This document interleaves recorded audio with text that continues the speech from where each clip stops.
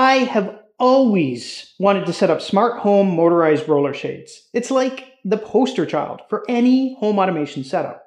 But unfortunately, I have these really nice louvered shutters on every single window in my house. If any of you know how to automate these things, please leave some suggestions in the comments below, as it's one item I've never found a good home automation solution for.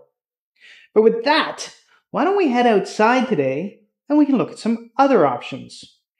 Today, I'm going to show you how I set up these really cool outdoor motorized Zigbee smart home shades onto my backyard pergola. They're completely solar powered, they're connected with Home Assistant, and I've created some automations so that I can control them from Home Assistant, using my voice assistants, and even my watch. So this video, it's part one of my pergola renovations. Make sure you're subscribed, because I'm also working to add LED lighting to a track on the inside of this pergola. This is going to be a custom setup, complete with WLED and connected to Home Assistant as well. So listen, don't just sit there. This is the perfect time to hit that thumbs up if you're interested in this type of thing. Now, out here in the backyard, we used to have an umbrella to cover the furniture for hot days. The problem was if it rained even just a little bit, the party pretty much ended.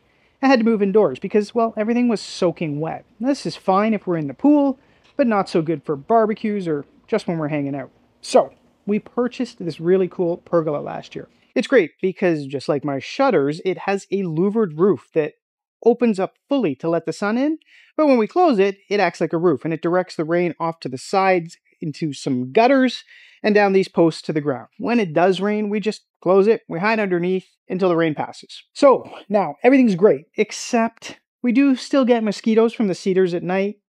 Rain sometimes comes in from the sides, and once in a while we just want to block out the sun a little bit so we can watch the game on the TV during the day. I tried to solve this once in the past with some off-the-shelf roller blinds from the big box store, but I couldn't get the exact size. So I had to rig up some custom mounting brackets, which, to be honest, started falling apart almost immediately. Opening and closing those blinds, it was done with a manual crank. And listen, if I wanted that much of a workout, I'd just head to the gym. For the most part, we just left them open pretty much all of the time. Needless to say, we hated how they looked, and, well, let's just agree, they didn't work. Now, before I go ahead and show you how I installed these blinds, I need you to know, this is not a sponsored video. But Darlene at SmartWings, she did send me the motorized outdoor roller shades to install. She was fantastic, and I'll admit I gave her a really hard time. I was not the best customer, but she was great. Helped me order them using the easy forms on their website, helped me fix some simple math mistakes I made without making too much fun of me, and overall, it was a super simple process to get these shades that fit perfectly. Even when I asked her if there was anything specific she wanted me to look at or talk about, she told me just make sure it was an honest review and a great install, and that the product was going to speak for itself. And I think she's right. Oh, and as far as smart home automations go, you got options. I chose Zigbee because I think it gives me the most flexibility on how I wanted to set things up. You could also choose to just have a wireless remote control. You can pick Z-Wave, HomeKit over Thread, Matter over Thread, and I'm not sure why this one is different, but there's also an option if you just want to use Amazon Alexa. For me, I knew I could add Zigbee to pretty much anything and then extend it to HomeKit, Google, Alexa, etc. So that was my choice. Each option specifies what it's certified to work with, including Samsung SmartThings, Habitat, Home Assistant, Google, Amazon, Apple HomeKit, and more. All right, you know what? Let's get this area all cleaned up, and we'll get these installed. Get down. Yeah.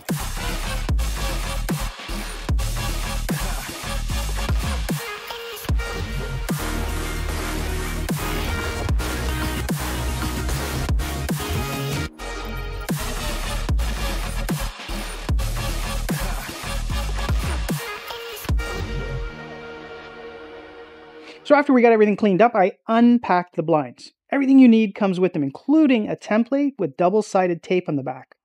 You simply stick this thing up and it's going to give you a nice straight line to install the brackets onto. All of the screws, plugs, brackets, guide wires, remote controls, chargers, and solar panels, they were all included with my order. There are a couple books, one for installing the blinds themselves, one for remote control setup, and another one for smart home setup. They're all well written and illustrated, so even without this video, you're going to be able to figure it out easily. The only tools I needed to use was a Phillips screwdriver.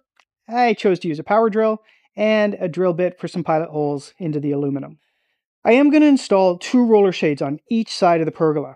The maximum width of a shade is 109 inches, and they can be up to 140 inches in height. Now, I needed about 140 inches in width, so for this reason I went with 2 separate shades. I actually like this since it gives us the options of which section we want open or closed, especially on the one end, which is open to the rest of the backyard. Now, each blind has 3 brackets, one that goes on each end, and the other one goes in the middle. There's no real exact position, other than you need to leave a few inches at either end, and you need to get as close to the middle with that one as you can. I left about 2 or 3 inches each end just to be safe. And of course, these can be installed in a number of different ways, directly onto a wall or hanging from the top like I did here. Oh, and let's talk power for a second. The motors, they come with a built-in battery. You can power them directly with mains if that's what you want to do, or you can use a small solar panel like I'm going to do. If you go with solar, it's recommended that you charge these completely at first to give them a head start. After that first charge, as long as the solar panels are getting sun, they should be able to keep things going without any power. And it's nice because the battery level, it's reported and it's monitored in Home Assistant as well as other smart home apps. So you can always create an automation to let you know if one of them does happen to go low on power. Now, because my pergola is aluminum, I needed to pre-drill some holes for the screws. I went with the smallest drill bit I had, and I actually ended up breaking a couple of drill bits in the process, but that was my fault, of course, not the blinds. Once I finally got all the holes drilled, it was really easy to put 2 screws into each bracket and secure them to the pergola. The only thing you need to be aware of is each bracket has a little spring-loaded release, or tab on them. This is how you're going to go ahead and remove the roller shade in the future if you ever need to. So, when you put them up, you want to make sure that the release tab on all 3 brackets face the same direction. When installing the blind, you hook the back side of the brackets into the track on the blind, and then you just push the front up until you hear a click, indicating that the release button is locked into position. That's it. This one here, it's done. It's installed. And if you do want to take it down for some reason, it's really easy. Just push that little release tab and the brackets let go. The second one, it went up even faster now that I had the hang of it. I mounted the 3 brackets and just clicked it into position. The straight line on that template is what really makes sure these all line up perfectly. And listen, on top of the Zigbee or whatever smart home protocol you choose, they all come with a regular remote control as well. This can be used for manual setup or adjustments such as programming speed, adjusting the start and stop positions of the blinds, which most of this is done at the factory for you, but you can customize as you like to get yourself the perfect setup. You could choose to have a remote for each blind, or you can have up to 15 channels, and that means 15 blinds on one single remote. Now, the final step in each blind setup is guide wires. Now, you don't need these, but they do make sure that the blind stays put.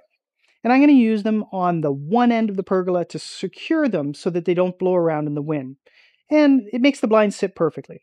Also, it helps them look nice, in my opinion, to see them all nice and aligned. Again, this took a few minutes to figure out, the first one, but once I had the idea, it was pretty simple. Just attach the bracket as low as you can, make sure you leave a little bit of room at the bottom to feed the cable through, and tighten the bolt. The bracket itself can be secured to a vertical surface, the posts in my situation, or to the floor itself if you were on a deck or porch or even a railing. Now, to address the middle, I needed to get a little bit creative. All I have here is soil, so I just cut a wood spike. I drove that into the ground, and I attached the brackets to it. With all 4 brackets installed, I tested the motors, and again, everything worked perfectly. I really like this setup. It's going to be really easy to automatically have these close at night. It's going to help keep the mosquitoes out, and it's going to turn this into a nice, cozy area for watching movies now and well into the fall. So adding the blinds to Home Assistant, it was super easy. You're going to head into Settings, Devices and Services, and go under Zigbee. You're going to click Add Device to start a search for new devices, and on each blind there's a little programming button. There's a number of things that you can do with this button, anything from entering programming mode to factory resetting. For the smart home automation, and in my case Zigbee setup, you just hold it for 6 Mississippis and the little LED on the blind starts to flash red. Almost immediately, Home Assistant will identify a new device and it'll start the typical Zigbee interview process. Once this is completed, you can give it a name, You can add it to a location, and you just move on to the next blind. I actually did all this setup after they were all installed, and it took me all of 10 minutes to get them added. I'll show you more how this works in a bit. Now, installing the other two at the other end, it was even easier. Honestly, it took me about 30 minutes to complete. I put up the templates, drilled the holes. Of course, I broke a few more drill bits, but we were off. The blinds were up. Now, the final step was to get those solar panels installed. This is super easy. They come with about a 2-foot cable with a waterproof locking mechanism. You just plug it into the blinds, and you screw the lock shut. You find a place where you can mount the panels, and on the back they have double-sided tape, which I chose to use. But if you'd rather, there's also 2 mounting holes and provided screws. This might be good if you have an uneven or a wood surface, or if you're just looking for a stronger hold. I figured I'm going to start with the tape, and we'll see what happens. Also, when you order your blinds, you can get extension cords for the solar panels. If you think that you want to put your panels further so that you get better access to the sun, you can just plan for this, and I believe the extension cords were about 79 inches long. That's pretty much it for the install. The rest of my time was creating a custom dashboard card and setting up some automations. For us, we like the back shades open during the day, and we close them at sunset. For the front ones, we're going to manage them manually using Google and Amazon voice assistants for the most part. You can choose to open the blinds up fully, you can close them completely, or you can request an absolute percentage of openness. Using the percentage option is actually really accurate, and it's the easiest way to get them to match levels exactly. It's really satisfying to watch how the motor moves the blinds nice and fast and then slows down at the very last second to get that perfect alignment. Because I'm using Home Assistant, I was also able to extend these out to HomeKit, and I can control them using Siri on my Apple Watch or from my phone as well. You can also create groups, allowing you to control them all at once. I went ahead and created a group for the front, one for the back, and one group that controls all 4. Finally, I already have presence detection in the backyard here. So I created an automation that'll close the blinds in the event that we're not out and it's supposed to rain. Just with the idea it's going to help and keep that couch dry. I've also created an automation though that will open them back up in really high winds are forecast, just to make sure that the blinds don't get damaged. Still, overall, everyone who's seen them loves them.